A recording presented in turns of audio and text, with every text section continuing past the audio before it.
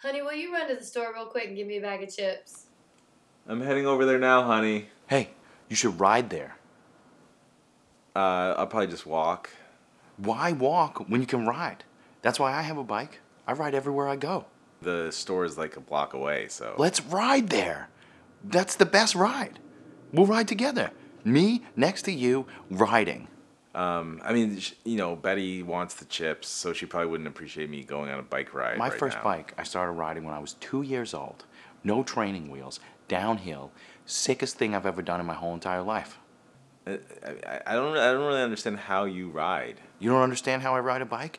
I love it.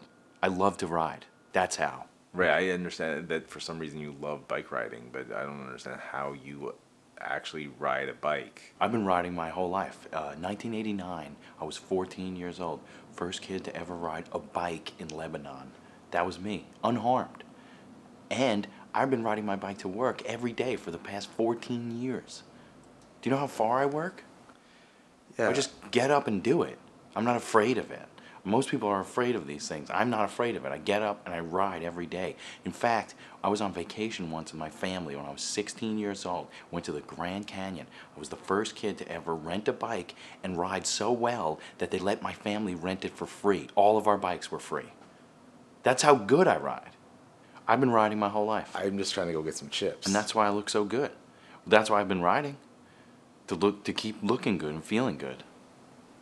The fact that I don't let the life get me down and keeps me on my bike. And if I stay on my bike, life will never get me down. So I wake up in the morning and remind myself, yeah, I got to get up a little early if I want to ride to work, but I do it. clearly you know a lot about riding, but I cannot picture in my head how it would work you riding a bike. I mean, there's like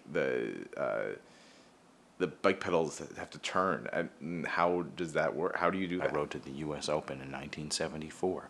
I was the first ball boy to ever ride his bike to the stadium. When I got there, the crowd cheered, and I rode a couple victory laps around the court. I'm not going riding to the store with you. I'm just not. It's not If you can't happening. take this ride with me right now, at least get on your bike and ride down to Hot Cups tonight. I'm playing an open mic set. I play keyboards. I'm doing about 3.5 hours.